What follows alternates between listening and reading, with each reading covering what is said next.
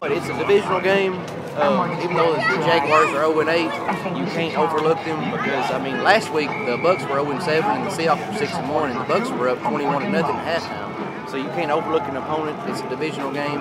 I expect a double-digit win today, but you still got to look. It's a professional football team. They're looking a little better this year, and we play a little bit of defense. If we could stop the opponents on third down, I think we would come out just fine.